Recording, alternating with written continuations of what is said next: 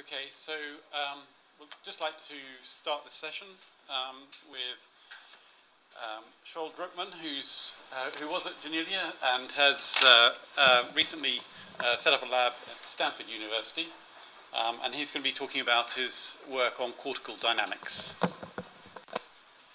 Okay. Good afternoon, everyone. Can you hear me well enough? Okay. Let me just start my timer so that I know whether I'm on time. Okay, so I'm going to start a bit broadly, given the fact that I assume not everyone here sort of is a full-time neuroscientist. This might seem so broad as to be a bit naive, but I think it's actually worth thinking about.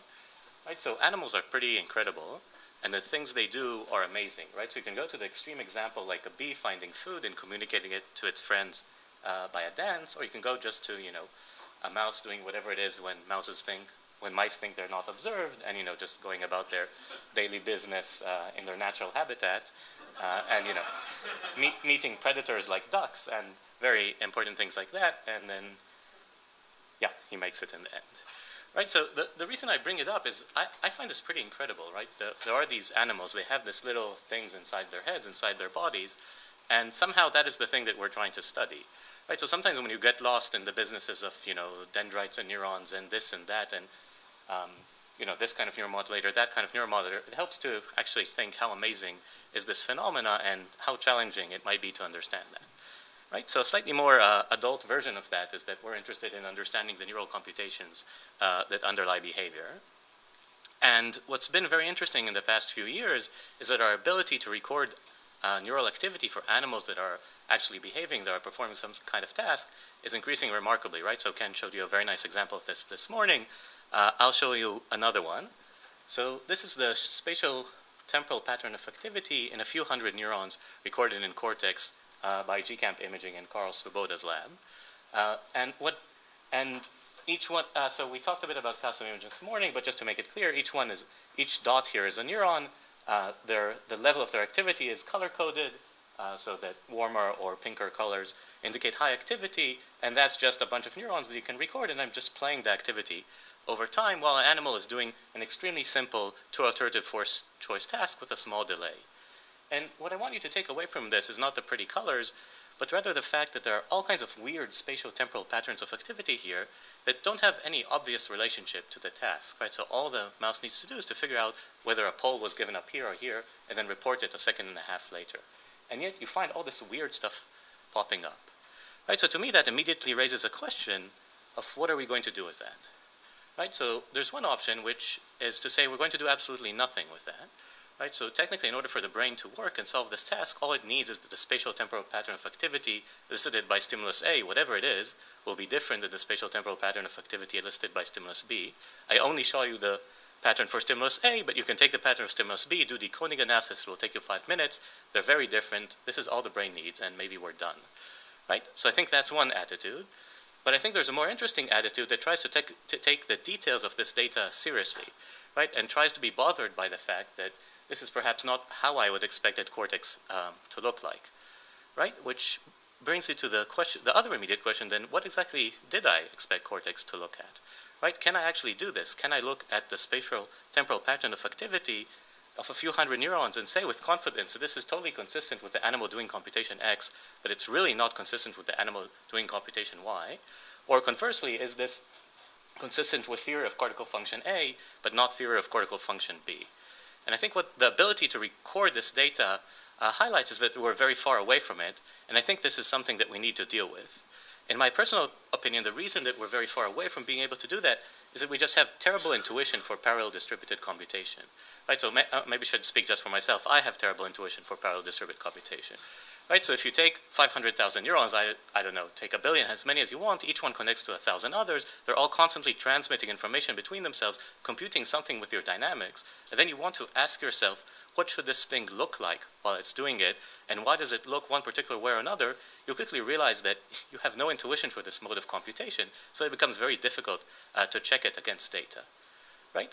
So so the central notion behind this kind of thinking is that the brain does this, and the principles of how it does it are embedded in the details, and we need to learn how to understand these details and how to deal with these details if we want to learn the unique computational style that the brain has. You don't have to, right? You can just do machine learning in general and understand intelligence, but if you are seriously interested in understanding how the brain does its own version, then this is something that we have to deal with. Every time that we see something surprising, I think we should think about how that fits into our conceptual model, and if it doesn't, then try to rethink things a bit. Does that make sense? So related to Moritz's talk before, then we're very used to structure to function questions in biology when it's physical structure, right? So synapses and wings and things like that, and how they relate to actual function. But now that we're able to record dynamics in detail, we see that they have their own rich structure, and that structure is somehow related to the function to computation, and we need to sort that out, and then we can sort out the structure to dynamics part, right? So just like Moritz showed us all this beautiful structure, it would be really weird to just ignore that and say, oh, what the hell, there's a different way for the brain to work that doesn't have all that, so we're not going to bother about these details. I think it's just the same thing, that we now have the ability to record these dynamics. They're much more complex than we would have naively expected, so I think it really makes sense to try and look at this. Okay? That was perhaps an long computation introduction, because of course the question is, how do you do this? And this is the main thing that my lab is interested in. So when you talk about computation, one can't talk about it in general. I don't even know exactly what that means. So you need to pick something specific. The thing I like is short-term memory, which is the ability of animals to generate persistent and selective representations from transient stimuli. Okay, so the classical example is a delayed match to sample task. So the monkey sits on a chair, he fixates at a screen, you show it an image, there it was, and then there's going to be a delay period from a few seconds to a few tens of seconds, and then you're going to show it the second image, and the monkey's job is to say whether they're same or different.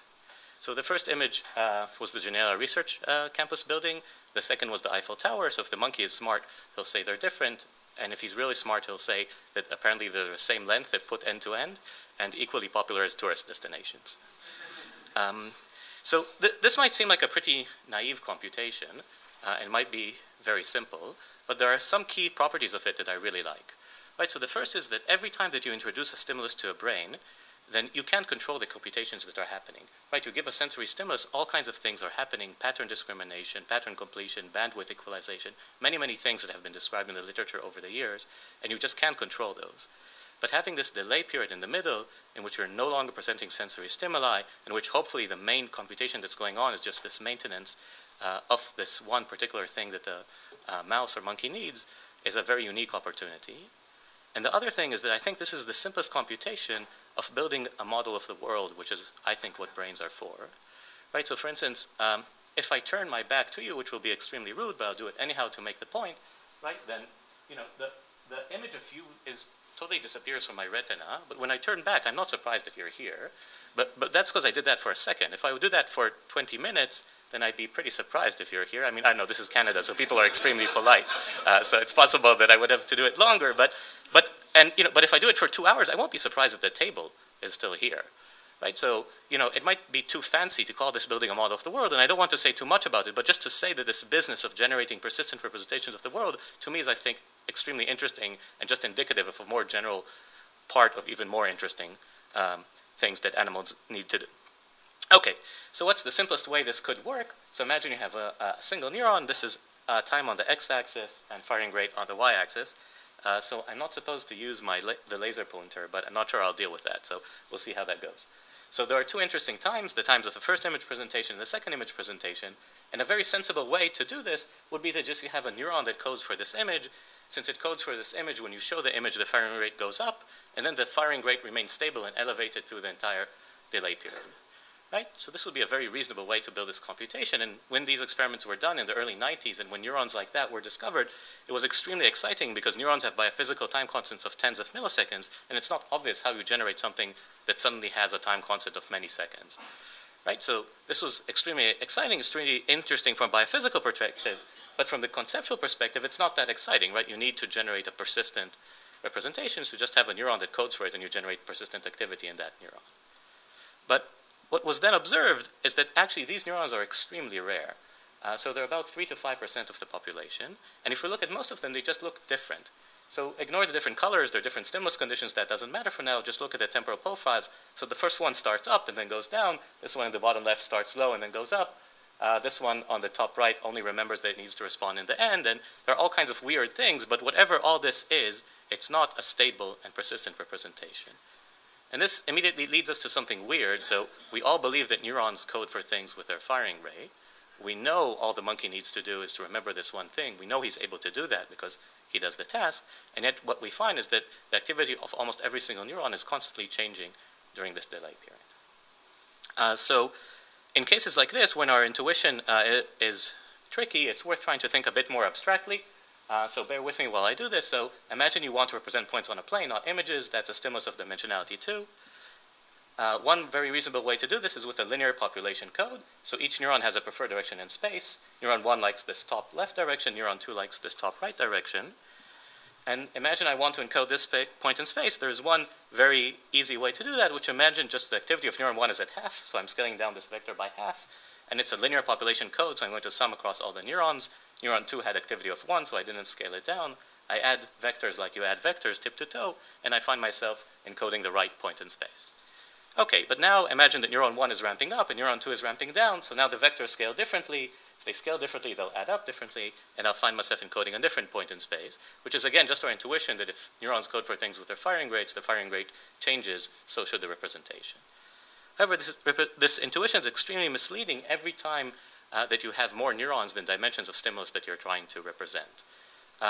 This can happen sort of by force when you have a divergent architecture like the classical thalamocortical projection where there are 50 times or 100 times many more neurons in cortex than in thalamus, but often we're just interested in situations which we have, 100 million neurons in a cortical area and we're encoding basically one simple thing.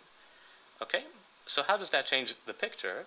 Well, it changes it dramatically. You don't need to go to 100 million dimensions. It's enough to look at just 3 dimensions. So now you have 3 vectors. You need to arrange them in a plane. If you choose this arrangement, this is called the Mercedes-Benz arrangement in the applied math literature, believe it or not. This could be called the peace sign arrangement, but I don't know, maybe there was DARPA funding or something. And then now the picture is totally different. So if you want to encode this point in space, you can do it just fine by having the activity of neuron 1 at 1, but you could also do it equally well with the activity of neuron 1 at half and neuron 2 at 3 at minus half. They will add up to be exactly the same thing. And you don't have to have negative activity. That's only an artifact of using 3 neurons, which is just done here for simplicity. And of course, it's not that you just have 2 patterns of activity. You have an infinite number of patterns of activity shown in the same way, sort of level of activity in a bar plot below and how they, and how they add up below. And since it doesn't matter which of these patterns you choose to represent, there's no change in the coding, we, and later others, chose to call these non-coding or null patterns. But of course, it's not that the entire network could only represent one point in space. That would be really weird. There are different patterns of activity that do cause a change of representation. Right, so here activity is changing, and also the place that's being coded for, the position in space that's being coding for, is changing, and since these patterns do cause a change of representation, we call these coding patterns. Does that make sense? So an efficient way to think about it is, again, in this space of neural activity, so you can present the activity of a network at a given point in time by a dot of a space equal to the number of neurons. So here, this dot is above on the 1 axis, so neuron 1 has some activity, and it's on 0 in neurons 2 and 3, so there's no activity in neurons 2 and 3. And the dynamics of the network are just how this dot evolves in time. And the realization is that every time that you have more dimensions, more neurons, than dimensions you're trying to represent, there's going to be some degree of freedom, or null space. We call it null space just because of the relation to linear algebra, or our non-coding space, that if you change the activity along that direction, then nothing will change the representation. And the animation in the bottom right was just me pushing the activity up and down this direction. Okay?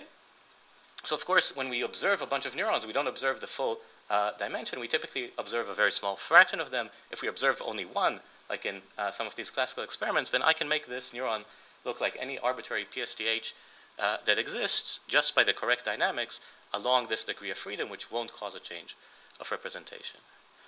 Right? So what this sort of somewhat abstract thinking has taught us, that even a computation as simple as keeping track of a perfectly persistent stimulus can come with more complicated dynamics than you might naively expect. Okay? But the real question is, which someone, if it were a slightly less polite audience, someone might ask is, I'll come back to this. Is this just fun linear algebra for bored physicists, or does it actually have anything to do with the brain? So there's going to be one way to show that. Before I show you, there are going to be several ways to show that. Before I get into that, I want to make 2 comments about this. The first is that this is fundamentally a theory of population coding, right? So if I observe, as I mentioned before, if I observe one neuron at a time, then you have no way of knowing whether it's changing because it's taking a part in a meaningful pattern or a non-meaningful pattern. But there's something even more important that what this work tries to address is what is the unit that we choose to ascribe meaning to when we do a neuroscience experiment. Right? So it used to be when you could only record one neuron at a time that everyone would try to interpret the brain through the picture of single neuron activity. That's kind of slightly in the past now, and then people have switched to ensembles. Right? But usually they mean kind of the same thing, right? So for instance, you would have one selective ensemble which would have simple dynamics and another non-selective ensemble which would have whatever dynamics you want, but still it's, you know, these picture of one ensemble that's important, another ensemble that's non-important. This is a very different picture.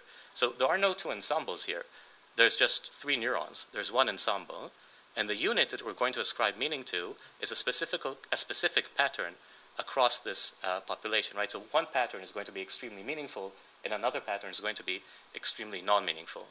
And if we choose to believe that, that has fundamental consequences for the kind of experiments we want to do, the kind of perturbation techniques we feel like we should develop. So it's an important thing, and I hope to convince you that it's worth your time thinking about that. Okay, so what's the extreme version of how you could tell that this is not just linear algebra for bored physicists? So imagine I can go into a circuit, I can map out record a bunch of neurons, and map out what I think is the non-coding space and what I think is the coding space. And now I can do an experiment that specifically pushes activity only along the non-coding direction. You would expect there would be no behavioral effect. And I can do a different set of trials in which I'll push the activity specifically along the coding direction, and then you might expect that I would be able to generate a behavioral effect. Does that make sense? That's not quite what we did. So the technology to do that is very difficult. We're pursuing it now, but that data, though very interesting, is a bit too raw to talk about. What we did is a 0th order version of that experiment, which we basically just bonked the network with a large perturbation. Then it was up to us by analysis to figure out whether in certain cases we have perturbations that go along more in one direction or along another direction, sort of sort everything throughout by analysis instead of by doing the proper experiment. But we're now also trying to do the proper experiments. Okay. Oh, I'm going the wrong way, sorry. Okay, so on to the data. So as I mentioned before, this is a two alternative forced choice task with a delay. So a pole goes up in one of two positions, and the mouse is trained so that if it goes up in one position, he licks left, and if it goes up in another position, he licks right. And this is what it looks like while he's doing it. Pole goes up, there's a delay, and then he licks. Pole goes up, there's a delay, and then he licks. And they look awful cute while they're doing that. The second thing that you want to do is you want to record dynamics from a relevant area. And this is the point to say that my lab at this time doesn't do experiments. So all of this work was done in collaboration with the Swoboda lab. And the first part was done by Nuo Lee, who's an extremely talented who was an extremely talented postdoc in Carl's lab. Now he has his own group in Baylor, and if you're looking for a postdoc and you're doing experiments, I would definitely say go to Nuo. He's fantastic. He's looking for postdocs. And then later, Keyvon, who's a postdoc who's joined between Carl and myself, joined to the project, and he's also now doing the more sophisticated perturbations that will hopefully soon we'll have enough data to talk about them in detail. But none of this could have happened without this collaboration and without Carl's generosity to try to sort of ask some of the more out there theoretical ideas with his lab's time and resources. Okay, so previous work in the Swoboda lab has told us where one should record. So the experiment that it was done, I'll just go over it briefly, is basically you take cortex, you inhibit different parts of it, you do this on a grid, and then you're looking for an area that has a specific pattern of deficit, which is when you shut it down during the sample period, then there's no, when you shut it down during the sample period, there is no behavioral deficit, since this is a memory area, but when you shut it down during the memory area, there's a very strong deficit in the animal's ability to do the task. You find that's this area in the top left, you call it something, in this case ALM for anterior lateral motor cortex, that's where it is, and then Nuo goes in with electrodes. I know in the beginning I showed you some calcium data, all the rest is going to be electrophysiology, since it's much easier to talk about sort of fine-scale temporal dynamics with electrophysiology. And then you look at the neurons, and first of all, you find neurons that have persistent activity during the delay period. You find neurons that have selective activity during the delay period. This neuron has this particular dynamic. This neuron has weirder dynamics. It ramps up for one trial condition and kind of ramps down for other trial condition. This neuron has dynamics but no selectivity, and you can find pretty much whatever you want in this zoo of neurons, very much like Romo's classical data. Okay? And now the experiment, in this case, the perturbation is going to be photoinhibition, which is you try to delete spikes by activating inhibitory neurons. This was calibrated in separate experiments to destroy basically all of the activity in about a 1 millimeter area. So again, this is not sort of the precise activity space-specific perturbation that we want, but it has this very interesting flavor of we're going to observe the dynamics, perturb them, and then actually observe them as they recover and observe behavior as it recovers and try to then relate one to the other. Okay, does that make sense? Good. So let's just get into the data. This is a sample neuron. Raster plot above shows spikes as a little tick, and then PSTH below shows you the average across trial firing rate for these two different conditions. So this neuron has has activity during the delay period. It ramps up very strongly. There's much more activity for the lick right trials than the lick left trials. And then when you do the perturbation on a subset of trials, then as advertised during the perturbation, the firing rate goes down to essentially 0. But then what was interesting is what happens after. Right? So if you stop this perturbation early, what you find is that the firing rates are recovering, which is not obvious since basically all of the models of these networks work by having sort of these recurrent dynamics that are meant to supply memory. But what was even more interesting is that they recover with the correct selectivity. So blue was above red before, and blue is still above red after. Right, and given the fact that they recover with the correct selectivity, it wasn't a surprise that the animals are actually totally fine with this perturbation, even though you're taking the activity in the relevant brain area and wiping it out for a few hundred milliseconds. But what was even more curious is that if you have a sharp eye, you might notice that it looks like the activity is recovering awfully close to where it should have been had you not done this perturbation. Right, so you can see that the light blue trial is the non-perturbed version of the dark blue trial, and you see that they're coming up awfully close to each other. It's not some artifact of just post-inhibitory rebound. You can look at this for neurons that are ramping down, and you see something very similar, and you can do the statistics carefully to show that this is a real effect in many neurons. But importantly, it's in many neurons, but not all of them. Right? So there are neurons like this in which the original activity in light blue looks nothing like the recovery from perturbed activity in dark blue, and this is something that we'll return to in a few slides. Okay, so why was this surprising to us? So memory models, circuit models of memory are very popular. There are dozens of them, and none of them have this prediction, basically.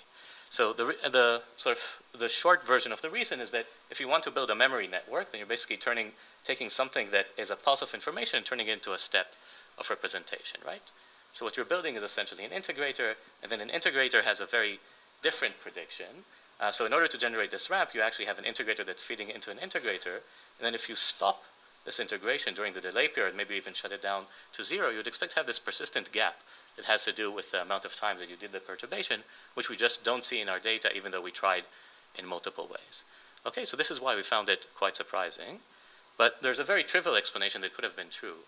Right, so imagine this brain area is just a readout of where the interesting stuff happens. So then this is kind of what you'd expect to see, right? So when you shut it down, you can't see anything, but since you haven't affected where the real stuff happens, then you just see that it recovers when you stop perturbing it. This is an argument that's very hard to absolutely shut down because you can never say that something didn't happen anywhere else in the brain. But let me give you a couple of lines of evidence why we don't think that's the case. So the first has to do with playing with the amount of inhibition.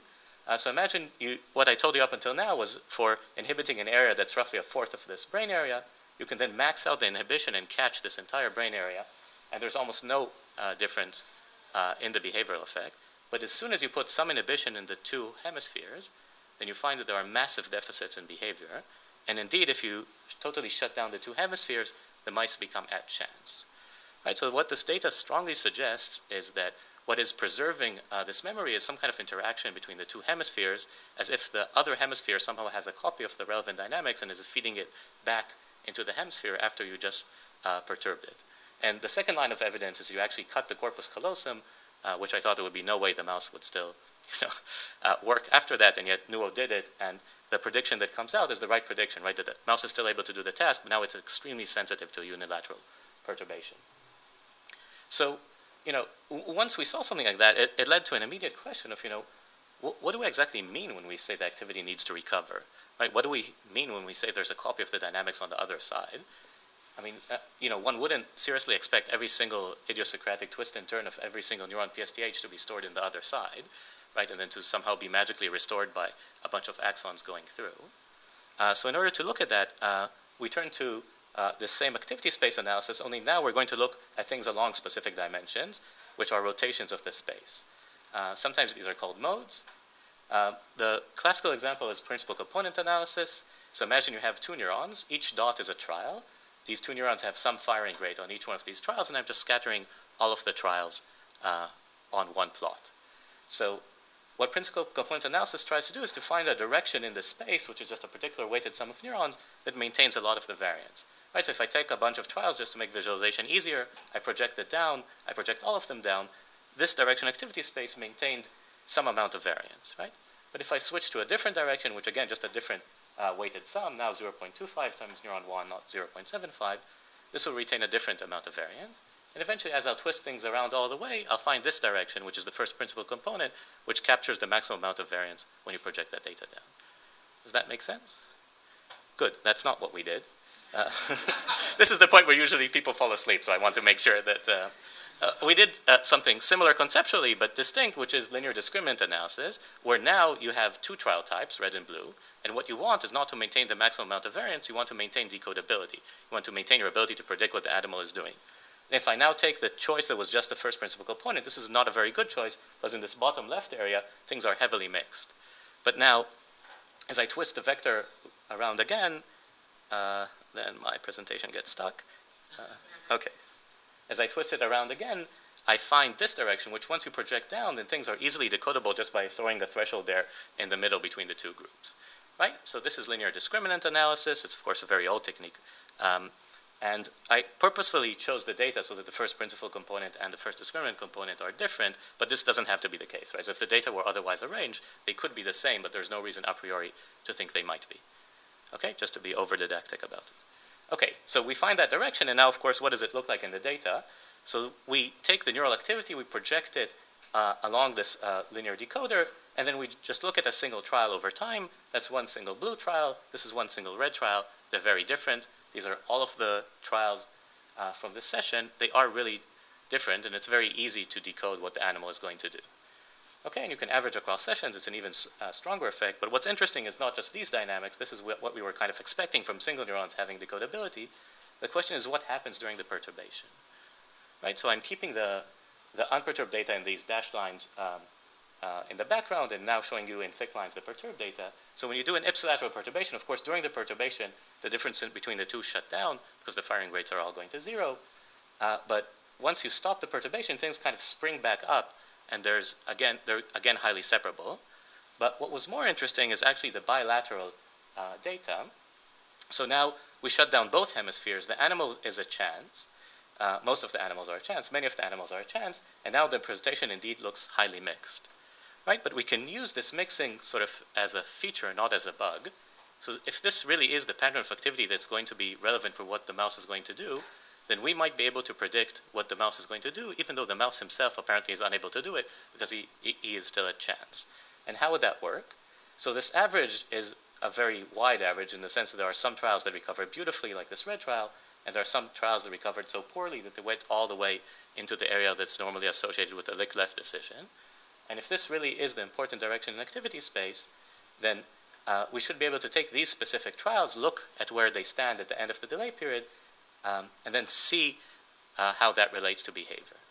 So that's exactly what we did. We took this direction. We binned trials according to where they fell at the end of the delay period. So if they fell into this area on the left, which is the area on lick-left trials, if they fell into the area on the left, which is the area that's normally associated with a lick-left decision, if they fell all the way here into the maximum case, then the mouse will be right on 100% of these trials. If they fell into the area that's normally associated with the opposite decision, then on these particular trials, the mouse is going to be completely wrong. Right? So we can basically predict what the mouse is going to do, even though the mouse himself is unable to do it. You can look at lick-right trials, and it's quite symmetric. And this is the picture that we get, right? We have this one-direction activity space that have dynamics that can easily tell apart what the mouse is going to do, and these dynamics matter even when you do a perturbation that causes the mouse himself to be confused. But that's not the only direction activity space. You can look for more directions. You have more than one neuron, so generally you're going to be able to find one directions. Depending on how the variance is spread, there's a limit to how many directions you can find, but almost always you'll be able to find two.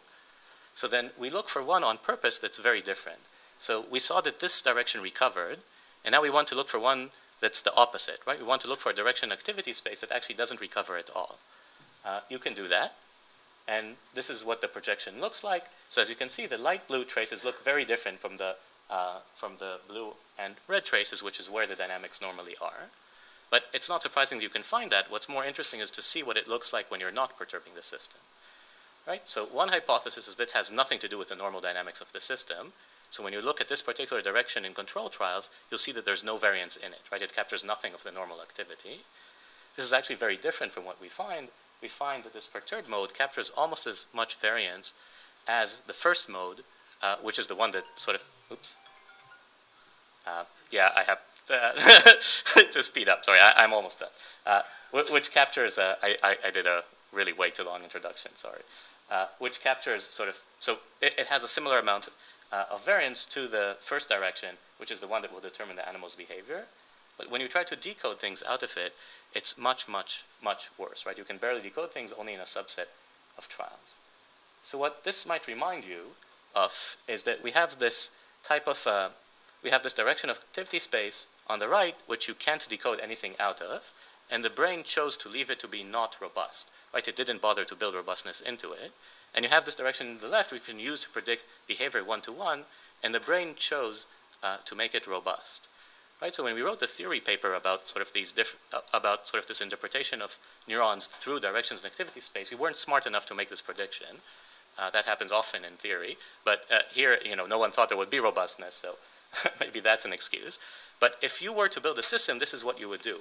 If robustness was expensive to build, you would put it into the components that are important, and you probably might not put it into the points that are not important. So if you're building a space shuttle, you probably should put it into the engine's robustness, but not maybe into the system that the astronauts use to send emails or something. And this is exactly what we found, but the thing that's so interesting about it is that the correct explanation is not on the level of single neurons. So this is a scatter of all the neurons, their projection on the selective and non-selective modes. So the neuron that I showed you in the beginning that looked like it recovered beautifully was the one that I purposefully chose that has a projection of 1 on the selective mode and 0 on anything else. And the neuron that I showed you that looked like a mess was again one that I purposefully chose that has a projection of 0 on the selective mode and high projections on the other modes. So its activity looks by eye like it's nothing similar, but if you look at most of all of the neurons, they're a mix. Right? These were just 2 cherry-picked examples. So the level of single neuron is not the level where you find the correct explanation to this robustness, and it's not in the level of selective ensembles versus non-selective ensembles. So this is, not real data that would show you how it would be if there was a selective ensemble. Right? You would have a bunch of neurons that have a strong weight on the important modes and no weight on the non-important modes, and you have a bunch of other neurons that have no weight on the discriminating modes and a lot of weight on the non-important mode. This is about as different as can be from the picture that we find. Okay, so there's a modeling section on how does one obtain such robustness, which I'm going to totally skip over. Okay, I'll totally skip over it. Yeah. Just to say that we can do it. Right, so in general, modeling can tell you one of 2 things, right? And it could give you a serious hypothesis for how things happen, or it can just tell you that you don't need to invoke witches and dragons to assume that this thing is true. Let's just say that we don't need to invoke witches and dragons to assume this is true. You can sort of build these very reasonable circuit models that have this property. So I'm sorry I had to skip that section. Let me just summarize our findings. So we find the surprising robustness of the detailed trajectory. And the important thing is that the right way to explain this robustness is really by looking at these directions of activity space. And then this goes along with our theoretical model that not all population activity modes, not all directions in activity space are created equal. Of course, the issue is that when you do a bunch of populations recordings, what you're seeing is a sum across all of them, superposition of all of them, and then you need to somehow dissect that. And in this case, you actually really needed the perturbation experiments to be able to do that. And that's not trivial in any case. So I'll steal just 1 minute to say a philosophical epilogue here. So I think this piece of work was very interesting, not for the stuff I showed you, but for the amount of questions that came out of it later, which we're still trying to follow up. Well, I think the stuff I showed you was interesting, otherwise I wouldn't have bothered with it. But why were we able to, why did this thing work? It worked, but we had a very straightforward conceptual framework for how the theoretical question we're interested in should play out in data. And I think that's why we were able to design the right experiments, get them done, and know what's the right analysis to do. That ends up being very tricky, because in order to do something like that, you actually do need to know what exactly is the circuit trying to compute, and you need to know what it would look like as it does that. Right, so any of the two alone would be enough. So if I knew what the circuit is trying to compute, I can just look in the dynamics and say, aha, that's how it gets done, and then write that down, and we have an answer. If I had a book that magically says what are all the computations and how they look like in population activity, then I could just look and say, oh, mouse is doing computation 23 now. The difficulty is that we know neither. In fact, I don't think we even have good conceptual modes of either.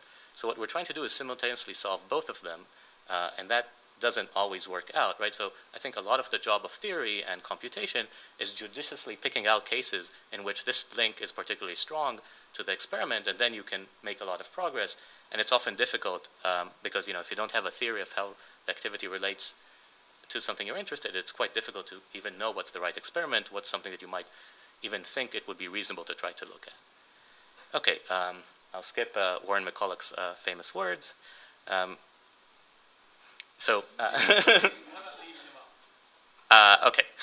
so Warren McCulloch gave this talk in Harvard, What is a Number That a Man May Know It, and a Man That He May Know a Number, which I think is very inspiring. I think it has a lot to do with what we're doing neuroscience. Right? This is a particularly human chauvinist point of view, but when things boil down to the fact that he thought that we would understand what is the nature of being a person by understanding brains and neural computation, and we'd also understand what is the computation by seeing what humans do.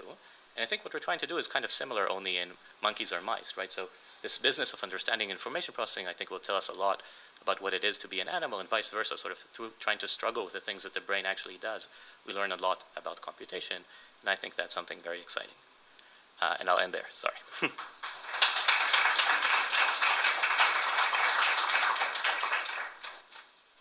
Probably stole all my question time. Sorry for cutting you off, but yeah, we do need some discussion time. Yeah, start over there quickly. Use your microphones. Yep. Yeah. So fantastic talk. Thank you very much.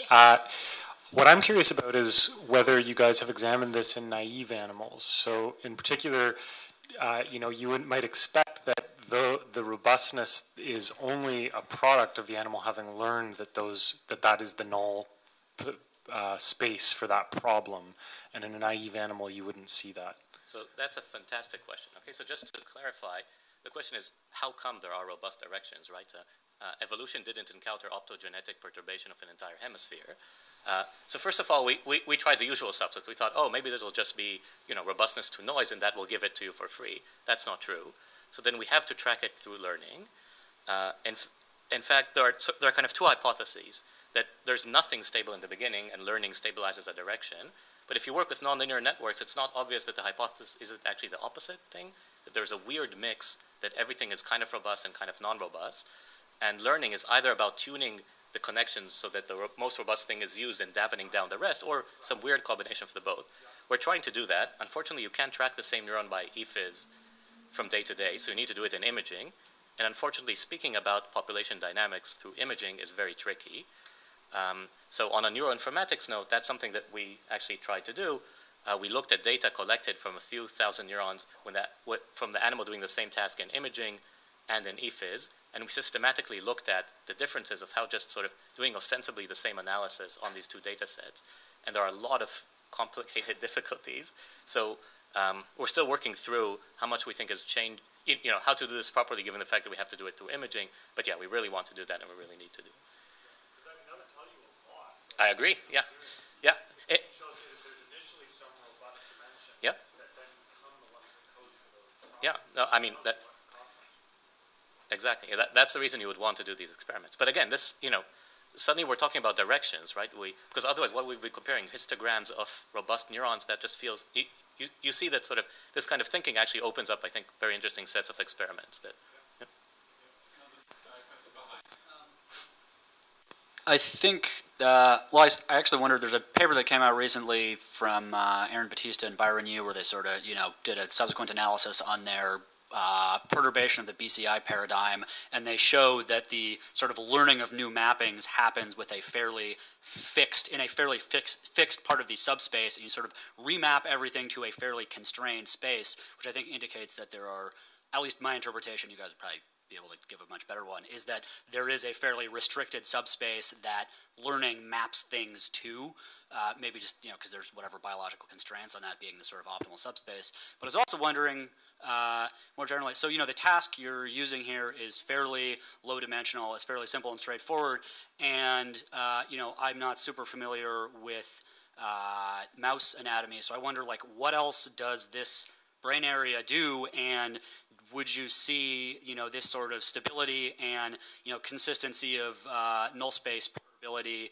in, different behaviors that the animal's engaging in, or in sort of, once you expand the dimensionality of what the animal's actually doing? Okay, those are two long questions, and I'll try to give short answers to both. So I'll start with just explaining, I think, the first question to people who might not know the terminology. So BCI is brain-computer interface, where you take a bunch of neurons, you choose to relate that to something that the monkey is interested in, and then the monkey's job is to turn this brain-computer control into something specific in order for it to get a reward. So that's an extremely powerful scenario for relating neural activity to what a monkey is trying to do, because you control every single neuron that's relevant for this thing, which you can't do when you're just recording 50 random neurons from cortex. And their finding is that basically there's a limit to how much, in a single session, importantly, a monkey can remap what he's doing, right? So if you ask it to try to do something that's complicated, and it's very different from the natural dynamics of the system, that ends up being harder for the monkey to learn. Right, so that's the other version of doing experiments sort of on this sort of faster time scale, and these are beautiful experiments and really worth reading. The second question had to do with complexity of tasks. So if I'm allowed to say something extreme, I think that's the thing that's holding our field back. So I think there's a lot that's interesting to be learned from two-alternative forced choice, but ultimately if you need to do a binary decision, you can do that with 2 neurons. You might need 200 in order to, fight signal to noise ratio, but that doesn't explain why there are 100 million neurons there. Right? So I think the fact that that we're looking at these very low-dimensional tasks is really impoverishing our view of dynamics. In fact, it's also impoverishing theorists because, I know how to generate 2 fixed points really well. People have known for 30 years, right? So if we want to look at more challenging things theoretically, then it will be ideal if the experimental world will also switch to more difficult tasks. And the training of animals to do complicated yet controlled things is one of the things that the field is not investing in enough. Crazily, I'm thinking of starting to try to do this myself, not because it's a good idea. Theorists, it could go very wrong when theorists start doing experiments, but I think it's really to the point where this needs to be done, and just the sooner the better, because, I could make random predictions, but so since it hasn't been done at all, I think it just needs to be done, and then you could look at it. Okay, I think we should stop there, so we have a little bit of time at the very end for people who want to come up with some further questions. Okay, we'll go on to the next speaker. Great, thank you very much.